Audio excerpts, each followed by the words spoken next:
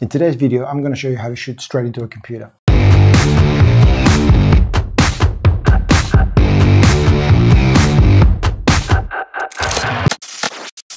Hey everyone, welcome back to another video. Today is a little bit different. I'm remaking a video that I made a while back on shooting tethered, and it's a really popular video, but my processes have changed, and I think I have a better process now. And if I'm honest, it really wasn't my strongest video at explaining how this works and how you do it. So this is my second attempt, and hopefully it's a better, it's more effective at showing you how to do this.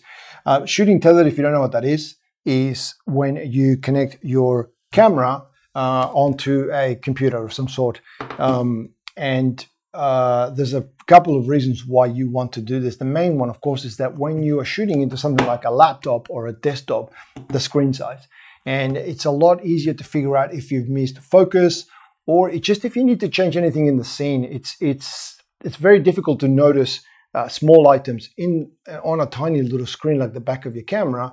And so you're constantly zooming in and out on the back of the screen there. But it just makes it easier. It makes it more difficult to really just get an overall feel for the scene, right? Whereas on a big screen, you can have a look at the whole scene in one go.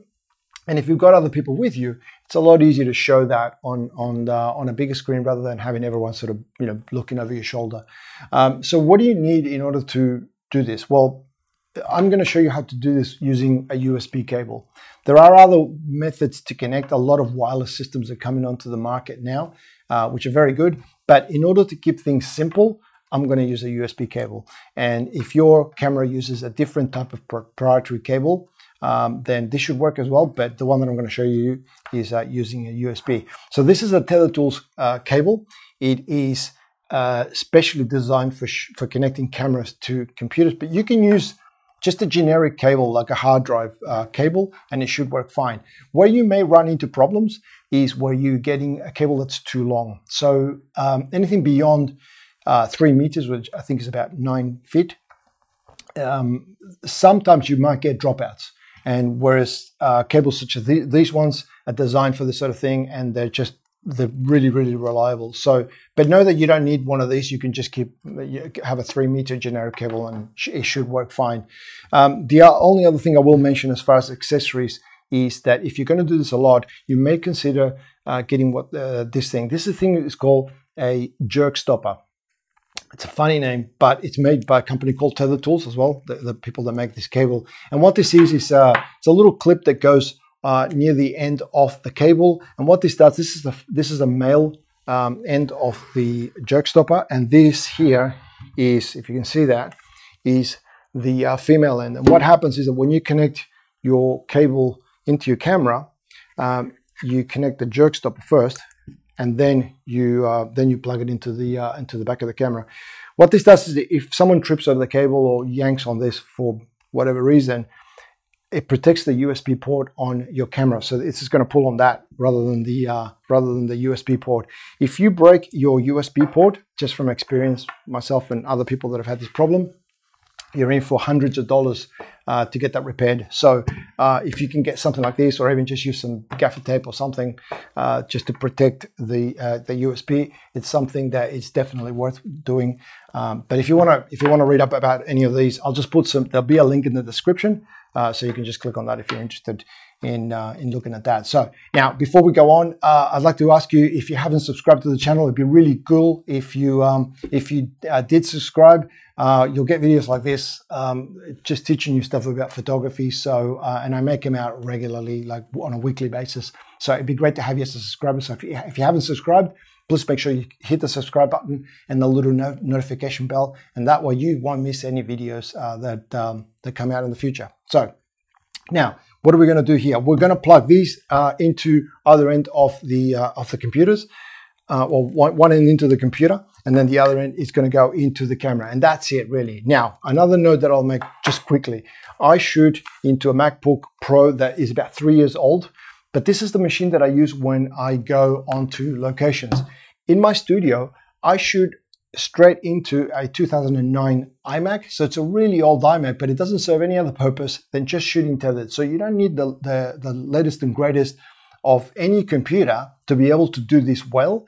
Just get an old computer, PC, Apple, iMac or something like that, something with a big screen. That's what you want. You want real estate really more than ground power. You don't need a lot of ground power in order to be able to just look at the screens. So what we'll do now is I'm going to plug this in. We're going to jump into Lightroom, and then I'm going to show you how to start a tethered session, and then how to capture your images and control your camera from there, and everything that you need to do in order to shoot straight into a computer. Okay, so let me show you the setup that I've got here. As you can see, I've got the USB cable plugged straight into the USB port of the camera, and then the other end is going straight into the USB port of the laptop. And I've got the camera here pointed straight at my subject, which is going to be this clock here. Okay, so that's the setup, very simple. And now what we're going to do is we're going to jump into Lightroom, and I'm going to show you how to make all of this work. Okay, so here we are inside of Lightroom, and something that I forgot to mention before was the problems that I've had in the past where I've had connectivity issues with my camera and Lightroom. Most of those stem from having other applications that are trying to control the camera as well. And doing a little bit of research, I found that most of those conflicts come from the actual Canon software that ships with my camera. I'm not sure what happens with other manufacturers, but I've tried this with every single Canon camera that I own, and it's always been the same. It causes problems. So one thing that I would recommend is just delete those applications. You don't need them anyway, because Lightroom is going to do everything that you need. Or everything that those applications do, and you're going to be able to do more as well. So my recommendation, get rid of it. You don't need it. So we're in Lightroom now, and to start a tethered session, very, very simple. You just navigate up to the file menu and go all the way down to where it says tethered capture, and then select the start tethered capture just below that. And when you do that, you're going to get this, you're going to presented a dialog box, and this box is really just to organize yourself. So here is where you type in the name of the session. I've got tethered test in there, just to keep it organized. Below that, you've got the naming format of the file, and you've got a whole bunch of different options that you can do. I would recommend doing something like a custom name, so that you can keep the name meaningful. In case you lose the files, they're very easy to find. You can just do a search for that type of file. Below that, you've got the location of the files, where you're going to keep them. So you can click in here, and you can change the folder where you keep your files. If you want them added straight into a collection within Lightroom, you can click this box here, and then you can just select that.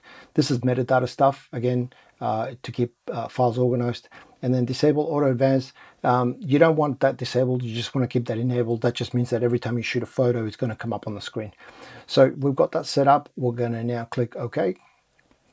And your Lightroom is going to take a little while detecting the camera. You can see here, no camera detected. It's just going to take a little while, and then it's going to pick up the camera. So in this case, this is my camera here, and you're going to see a couple of little things in here as well, which is it's going to allow you to change some of the settings from here, right? It depends on the camera. In some cases, some cameras have fixed dials that obviously you can't change virtually, but on the 1DX, most of this stuff is buttons and digital, so you can actually change it. So to shoot now, it's very simple. And you've got a couple of options. So you can push the actual shutter button on the camera, and when you do so, okay, it's going to take a picture, and then the picture will appear straight onto the screen on the laptop. And this is the beauty of this system, because you can now see the picture there's so much more real estate in there that it allows you to see things that you maybe are not happy with overall in the photo. But it also allows you to check in your focus to make sure that you've nailed it. You can move around the picture. It's just really, really versatile. And like I said before, at the moment, obviously this is way too blue, but let me just change the white balance, which I can do from here. Let's change it to something, let's go to shade. So that you add a little bit of a warmth to it. I'm going to push the button again. And as you can see now, the photo's just got a different white balance. I can also change, let's say I want to blur the back of the clock here. I can change that aperture to say 2.8.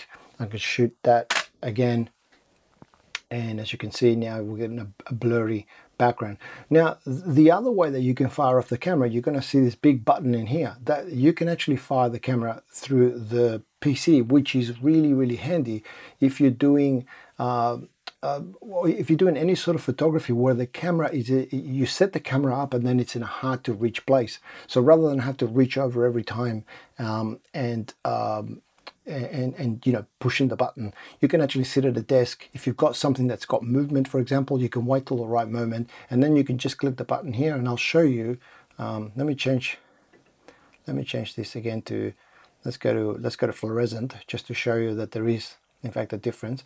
So when I click here, you would have heard that it's changing the it's changed the white balance there. The new photos come up, but you can just fire the camera from over here, which is really handy. Like I said, if you've got a situation where you you've got the camera locked up somewhere and you don't want anyone getting anywhere near it, this is a really easy way to fire the camera. And of course, the great thing about this is that you can go straight into editing from here, because the file is now in Lightroom. So if I click develop, you can go in there and start to develop that straight away. There's no the efficiency there is a great benefit, because if you've got an art director or someone looking over your shoulder, you can sort of give them an idea of what you think that the photo is going to look like. So you can go in there and you can change it, and which you can't do on the back of the camera, obviously. So the control that you get by shooting this way is just much more efficient, because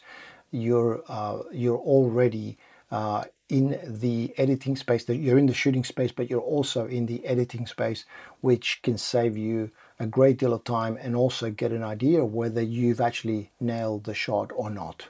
So that's it for version 2 of shooting tethered. I'm hoping it's a better version than the first video that I made, but if you have any questions, leave them in the comment section below. I'm happy to answer any questions that you have, or even if you've got any comments or you need me to explain anything further, that's the place to put those comments and questions down there.